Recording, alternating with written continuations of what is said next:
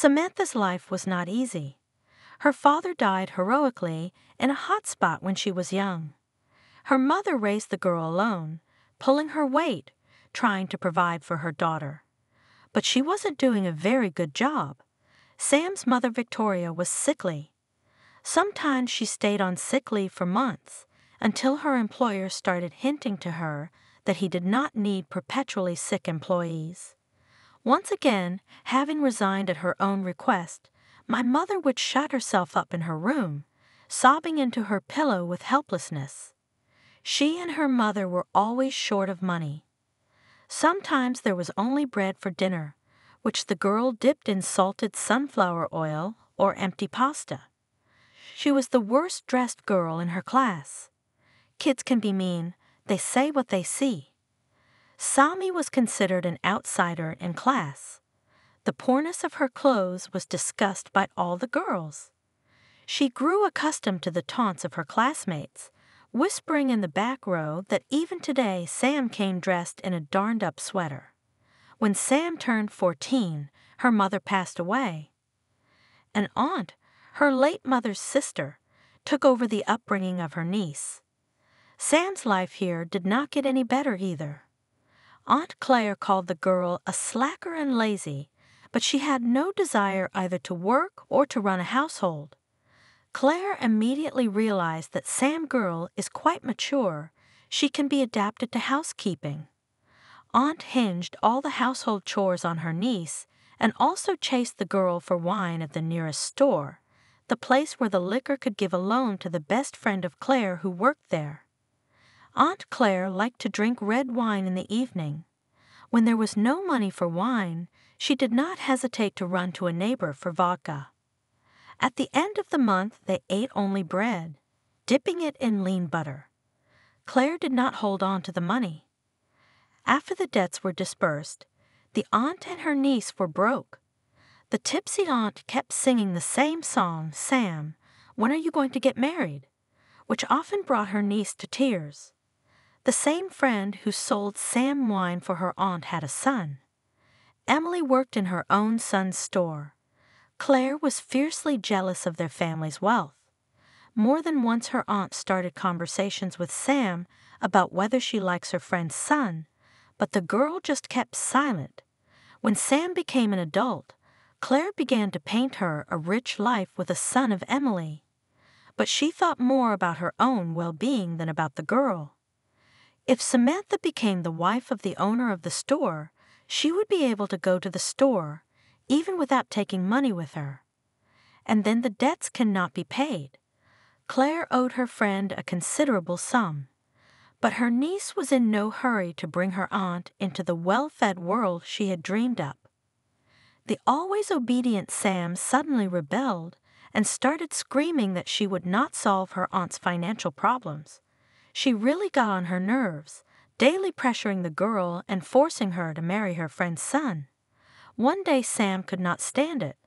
"I am not going to solve your financial problems." Then her niece left, slamming the door loudly.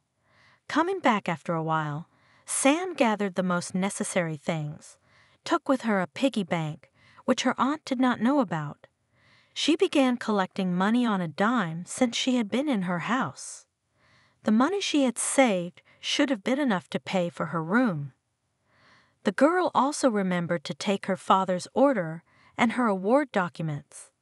Awards were the only memory of her dead father.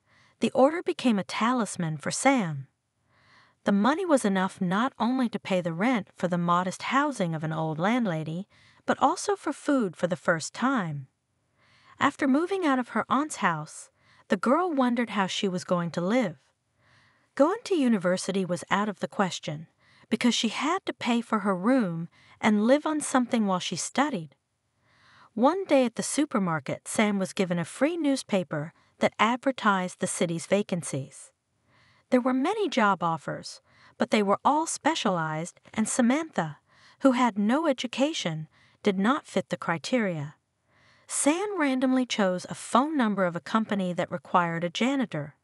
Where else would she be hired after high school? All she had to do was wiggle the floor with a rag, earning a living with this simple task. The personnel department hired her right away. Because of the particularly toxic staff, cleaners in this company did not last. The office was in the dirt for 3 days. After signing the employment contract, Sam immediately proceeded to duties. Going into one of the rooms, where there were many computers and sat office workers, Sam began diligently scrubbing the floor. "What is that stench? I don't understand." Sam flinched when a sharp shout sounded in her ear. A beautiful but very angry maiden was screaming. She looked like one of those beautiful villainesses from the movies. Marian had striking black eyebrows, almond-shaped eyes, raven-crowned hair, high cheekbones, and a sharp chin. One look at her was enough to know that this beauty was a villain. Still, the girl was more than pretty. "What are you looking at? Can't you smell the mop stinking of rot? Go and wash with the detergent now," the venomous beauty commanded imperiously. Walking past the 2 guys sitting almost at the exit, Samantha heard them whispering, assessing her figure and her other virtues. Samantha was also a pretty girl, but unlike the girl who chased the new cleaner, her beauty was gentle and soft. Sam had kind features, big gray eyes, a high forehead, childishly plump lips, and blonde, thick hair gathered into a careless ponytail with a simple terrycloth rubber band. Even the old, out-of-fashion baggy clothes could not conceal her thin waist and high breasts.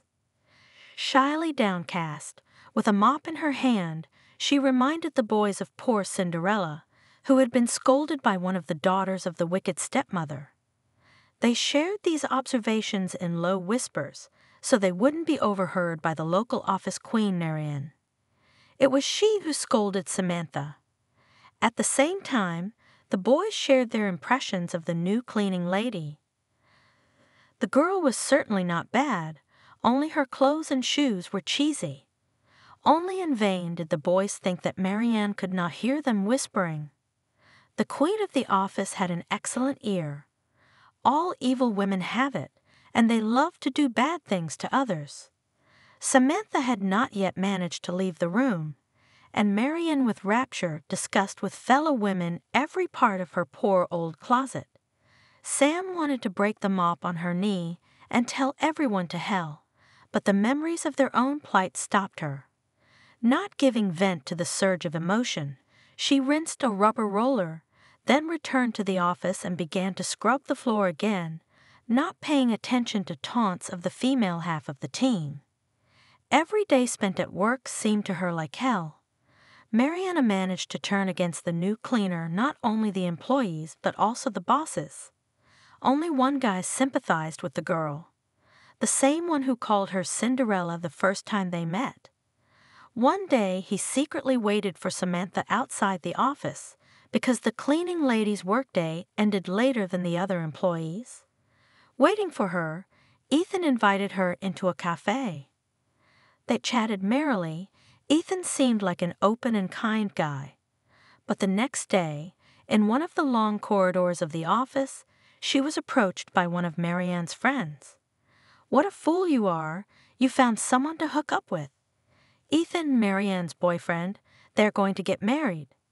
She'll kill you if I tell her that you went to the cafe with him. Marianne will be head of the department soon. That'll be fun for you," the girl said slyly. The next day, Samantha had an unpleasant surprise. When she walked into the room where the department where Marianne worked, she immediately heard the song, "Hello, Secondhand Girl," and Marianne, with a serious face, began to ask her where she could buy the same vintage blouse as Samantha. Marianne referred to the girl's broken boots as rarities and Spanish boots, inventing more and more elaborate mockery of each item in the girl's closet. Employees present at the humiliation of Samantha politely giggled at the evil jokes of Marianne, not wanting to quarrel with the snide careerist. Ethan never called Samantha to the cafe again. Accidentally bumping into the young cleaning lady in the corridor, the guy embarrassedly hid his eyes and averted his gaze. He could not look into the eyes of the girl he liked so much. He was ashamed and disgusted of his betrayal because he giggled with everyone else, attending the play played by Marianne. He had long disliked Marianne, but he dared not even hint that they should break off relations. Ethan liked the work in the office, satisfied with the salary. He did not want to get into trouble, to quarrel with the future head of the department. The guy hoped to advance in his career, to win a place in the sun by any means, if only by trampling sincere feelings and even betraying his barely born love. After the harassment of the cleaner, who dared to claim her fiancé, Marianne was like a satisfied, well-fed vampire. The office queen was satisfied with the public humiliation of Samantha, so much that even for a while left the young janitor in peace. The ego that had reared its head in Samantha's soul was immediately confronted with the truth of life. If she quit her job, she risked losing her salary. In signing, she had not read the employment contract. Later, when Samantha came to talk to the Human Resources Department about quitting, she was told that if she left before the agreed deadline, without working at least 1 month, she would risk not getting a cent. Allegedly, it was written in the employment contract. She was sorry to lose the money she earned, so she had to stay. Money from the piggy bank was almost all gone. In addition, Sam now took care of the little pet.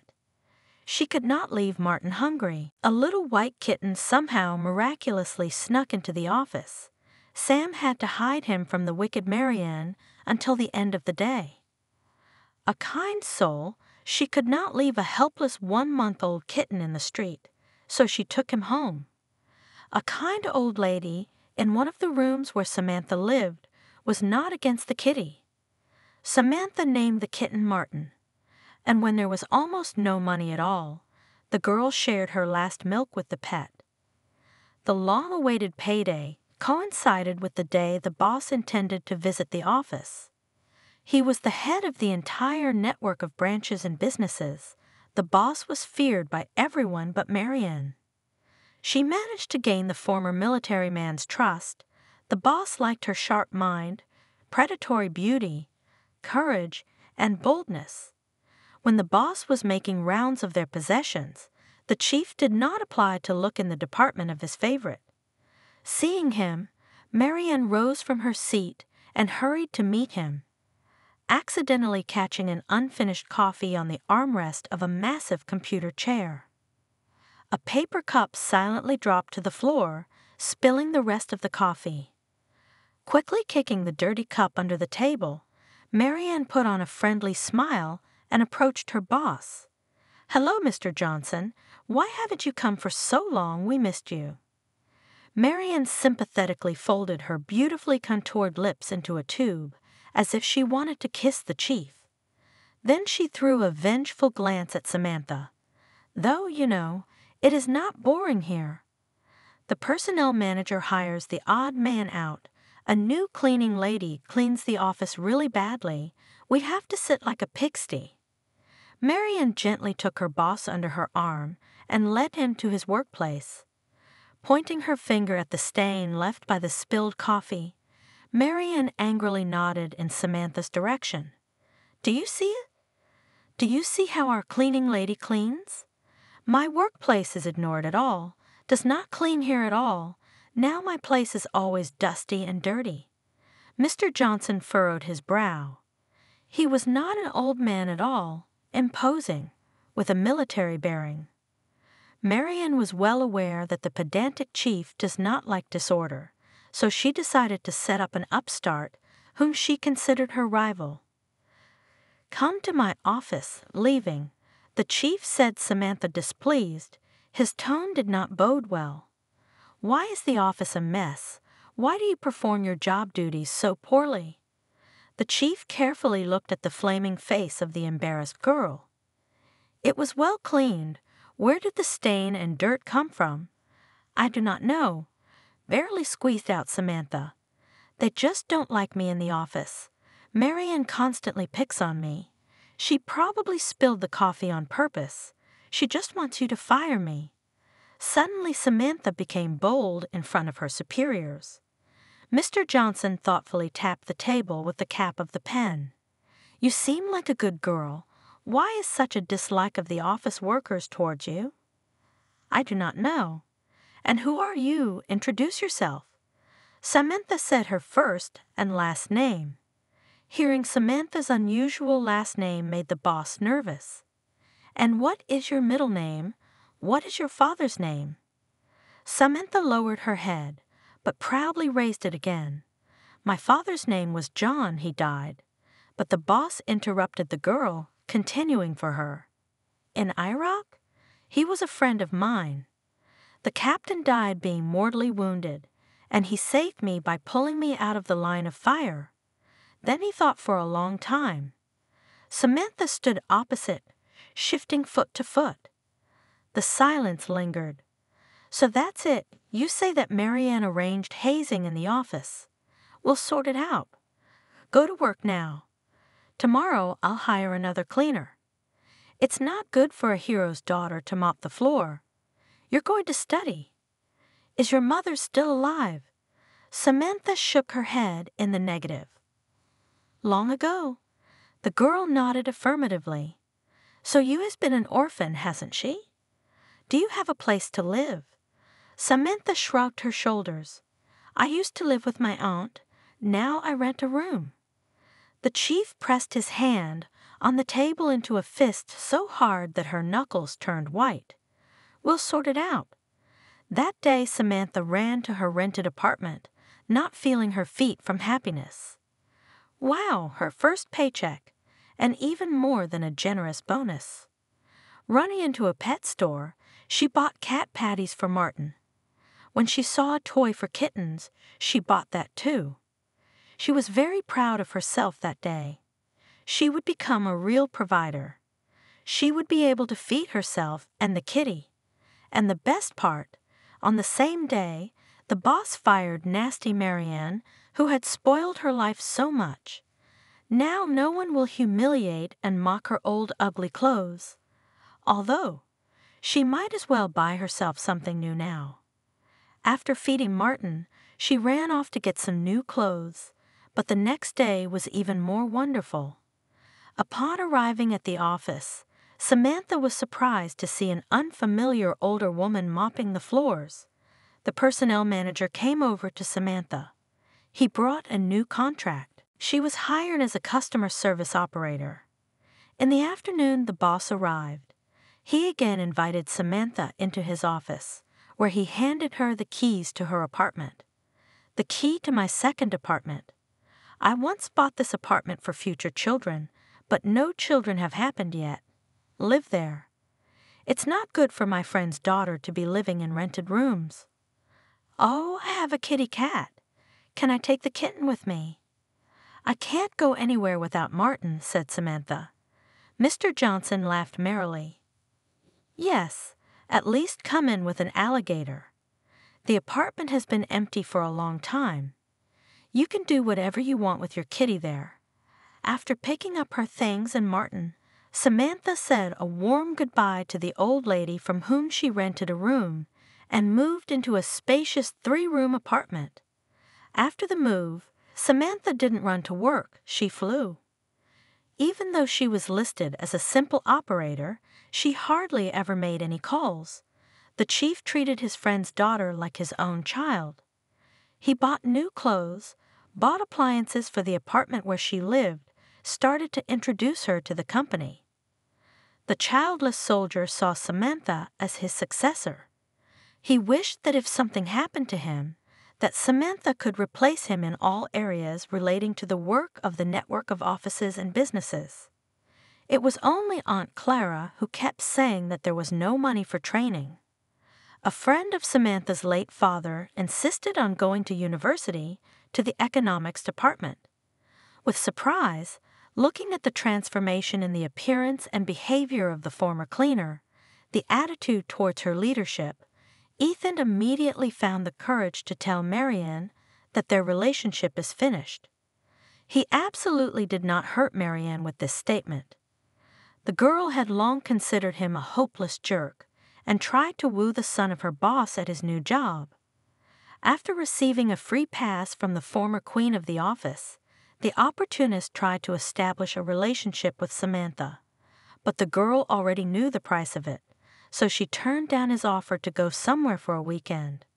Samantha refused him briefly and coldly, wondering how she could have liked such a nobody before. The cunning opportunist was left with nothing, proved of no use to Marianne or Samantha.